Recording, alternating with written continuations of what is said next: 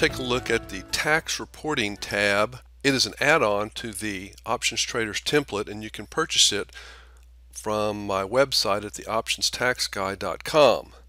Now, the tax reporting template is probably, or it may be, the major reason that you purchase the Options Traders template and this tax reporting template as well, because it consolidates all of your trades for the year into a tax reporting spreadsheet that you can either give to your CPA or you can use it to prepare your own tax return. So let's go ahead and take a look at the tax reporting template. I have downloaded it, and there's a shortcut to it on my desktop. When you download it, it'll download as a zip file, and you can unzip it to wherever you want to place the file itself. I'm going to double click and it opens it up. And here's the end user license agreement. Read through that, and at the bottom, agree. And here you have the tax reporting template. You can choose which year that you're going to consolidate, and then your folder where all your trading files will appear here, and the symbols that you're going to accumulate will be listed here. So let's first save this into our trading subdirectory. So I'm going to file save as,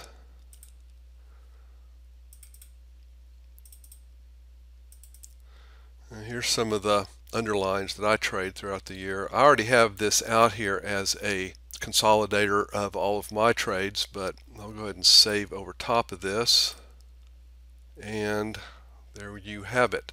The first thing you're going to want to do is to add a new year. What that does is it adds a tab in between the selection and the end user license agreement there for the accumulation of all the trades. So let's go ahead and add that new year, and there it's added.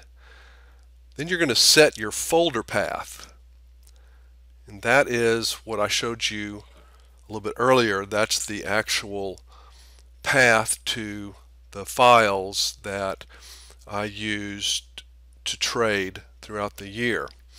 Let me go ahead and show you some of the error messages that you might receive once you click the Retrieve Tax Data. So I'll go ahead and click that, and here's a checklist of what you absolutely have to have.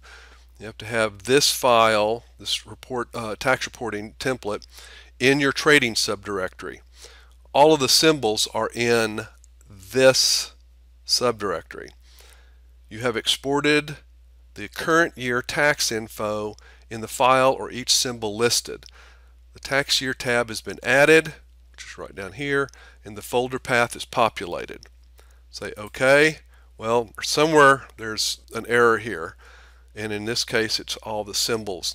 There's no symbols there, so I'm going to go ahead and put some in. United Healthcare, Eli Lilly, and Equifax. Before we go ahead and retrieve all that tax data, what I want to do is show you in a file. I'll pick Teva Pharmaceutical. I actually traded quite a bit in Teva, thinking it was going to come back. Never did, but here is what I want to do. I'm going to go ahead and do a tax export for 2017 for Teva. So I'll do my tax export,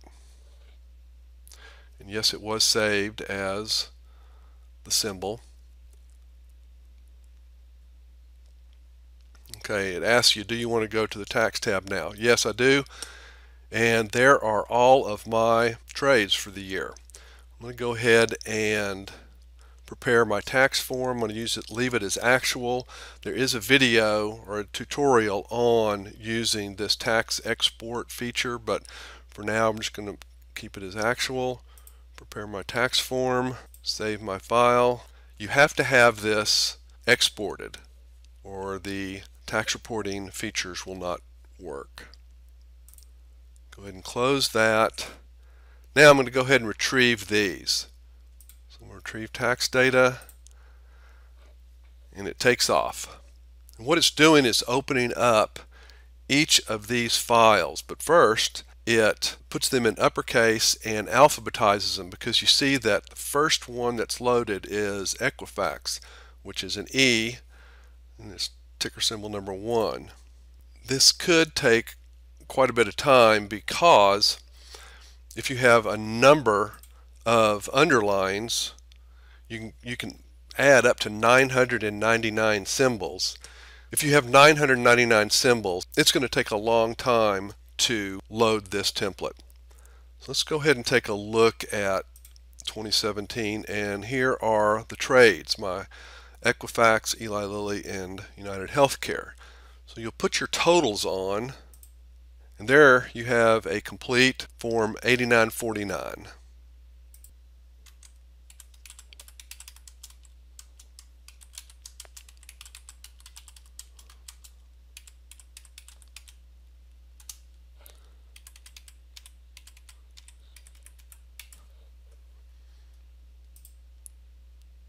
And there is your substitute for a Form 8949. We can close that. Go back to our selections. Now what you can do also, you can clear the data in the Year tab if you want to for some reason. I'll show you that in a second. You can clear your folder path, or you can clear the symbols here. So I'm going to go ahead and put those back in.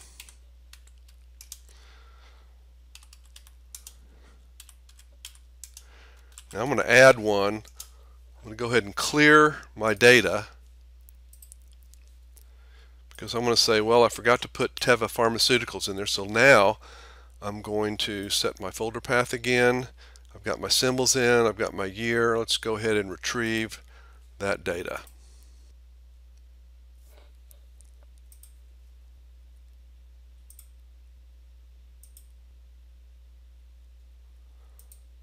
As you can see, it's probably going to take a lot longer. If you have, the more symbols you have, it's obviously going to take a lot longer, but I know we have more transactions with Teva than we did with the other two. So let's go ahead and take a look at 2017, and there's our Equifax, Lilly, Teva, and United Healthcare. Let's go ahead and add totals to that, and basically that was my Teva and my Equifax trade.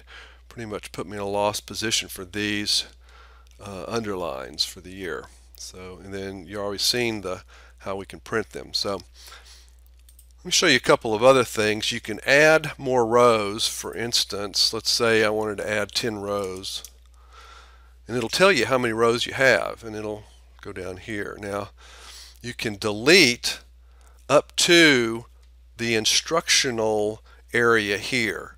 So let's say I wanted to delete 5 rows. Okay, so that takes us to 30. Now say I'd want to delete 10 from there. Well, the minimum is 24, so it's not going to let you do that. So we can delete up to 6. So that takes us to 24 rows. Try to delete any more, it won't let us. That's just so that the instructions here that are associated with all the command buttons won't disappear. And this also gives you an order of which button to use. Obviously the year, and then you have to add the tab, set folder path, and retrieve the tax data. So I hope this has been informational. I hope this will take any fear out of using the tax reporting template. It's a very good tool for accumulating your tax information. You'll need to take your substitute Form 8949 and compare it to your Form 1099 that you get from your broker. And a couple of other things is that this will not automatically adjust for wash sale calculations. Also, it won't automatically adjust for assignment and exercise. That is done in each underlying tax export file. So, with that said, thanks a lot for watching. I hope this has been informational and beneficial to you. And again, thanks for watching and good trading.